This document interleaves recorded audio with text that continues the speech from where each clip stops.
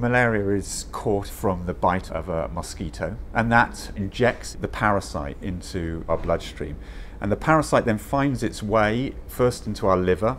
At that point, it just sort of grows and there's no adverse effect on the person. But then it bursts out of the liver, thousands, millions of these parasites into our bloodstream.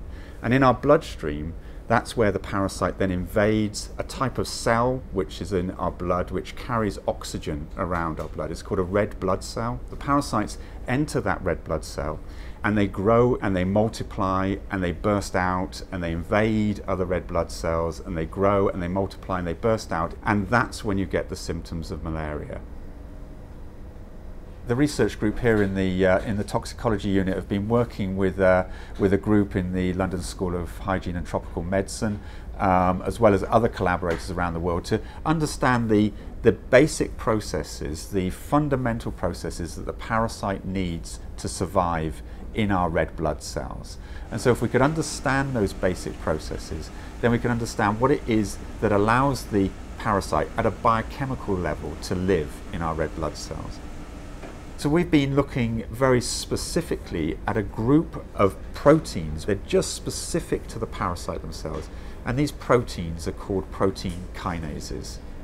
We've found out that those protein kinases are essential for the parasite to live, and one particular protein kinase called PKG is absolutely essential for some of the fundamental processes in the parasite. And we've come to learn through our research that PKG acts as a central part of a biochemical mechanism which keeps the parasite alive. So we have identified 69 parasite proteins which change their phosphorylation status if we inhibit our protein of interest. And these 69 proteins are involved in diverse biological functions, and there are proteins which are involved in invasion of red blood cells. So if we block PKG, there are proteins which shows decrease in phosphorylation, and we also check whether if we inhibit this protein of interest, whether we get block in invasion of red blood cells. And that's what exactly we have found in this study.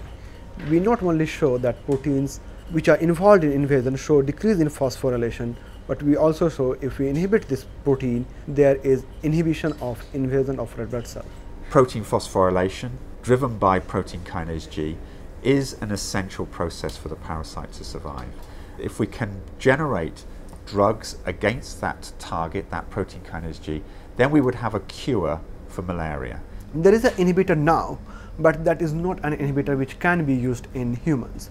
But the next step will be to identify the right inhibitor for this kinase, which can go for the human trials. So the people that we're aiming these drugs at are, of course, some of the poorest people in the world, but very importantly, women who are pregnant and children in particular suffer from malaria, and very devastatingly so. So the drugs have to be not only very good at killing the parasite, but also extremely safe. It's a tough job to raise drugs which are so, what they call efficacious, so good at doing their job of killing the parasite, but at the same time are completely safe to give to the old, to the sick, to women who are pregnant and to children.